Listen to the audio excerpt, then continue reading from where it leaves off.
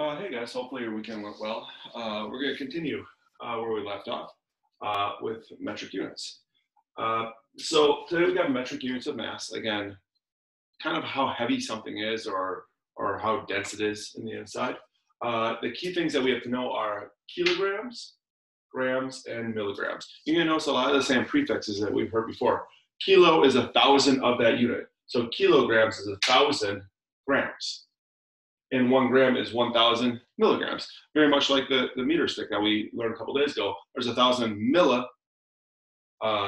millimeters in 1 meter, and there's 1,000 meters in 1 kilometer. So again, you're going to start noticing that those prefixes mean the same thing, regardless of the units of measure.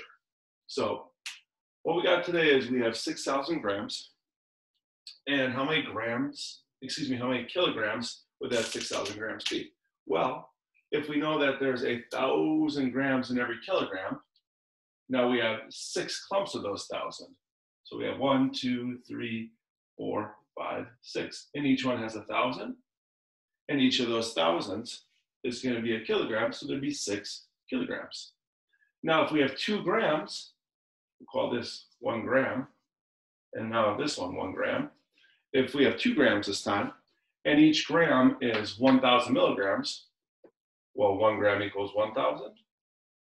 Another gram equals another 1,000 milligrams. So this would be 2,000 milligrams. And that's what we're doing today. We're just kind of converting between the kilograms and the grams and the milligrams. And you notice I kind of started abbreviating it. kg for kilograms, g for grams, and then mg for milligrams.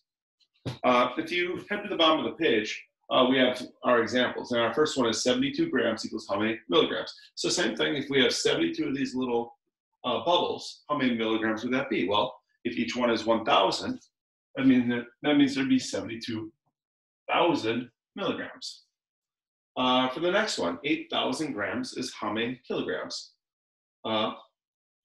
So if we have every 1,000 grams equaling 1 kilogram, and now we have 8,000 grams, and every 1,000 is 1.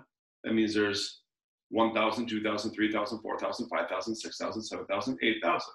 That means there'd be 8 kilograms, because every 1,000 is 1. So you're just taking that 8,000, you're dividing by 1,000, really. Next, number 3, 2 million milligrams is how many kilograms? So in order to figure out this, you have to figure out how many milligrams are in a kilogram. So you take this, there's 1,000 milligrams in 1 gram, so you take that 1,000, and we know there's 1,000 grams in a kilogram, times 1,000, and you realize that there is 1 million milligrams in 1 kilogram. So again, you take that 1,000 times 1,000, figure out how many milligrams are in a kilogram. And we know that there's 1 million milligrams in 1 kilogram. So if there's 1 million in 1, that means in 2 million, there'd be 2. Now we have 2,340 kilograms is how many grams? Well, you take that 2,340 kilograms, you have to times it by 1,000. And we know that anytime you times something by 1,000 or a 10 or 100, you just add those zeros. So we're going to put the 2,340. We're going to add our 3 other zeros. We're going to put our commas in there. Comma 1, comma 2. We end up with 2,340,000 grams. For 5, 6, 7, 8, you have to kind of compare again. Just like we've done a couple other times, you have to make sure that you're comparing apples to apples. Ooh, that's not good. So we want to make sure that we are changing the milligrams into grams or whatever that might be. So let's change these 5 grams into milligrams. So again, we know that every gram is 1,000 milligrams, so this is 5,000 milligrams. We know that 5,000 is bigger than 4,000. Now we have 64,000 kilograms or 64 kilograms or 64,000 grams. So let's change these kilograms into grams times 1,000. And now we have 64,000 grams and 64,000 grams, so that's equal.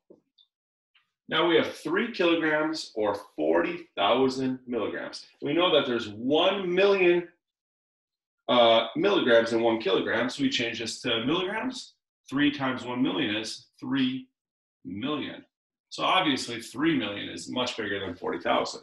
Even though this 40,000 looks like it'd be bigger, as opposed to 3, we know that there's 1,000,000 milligrams in every kilogram, so we just had to convert it over.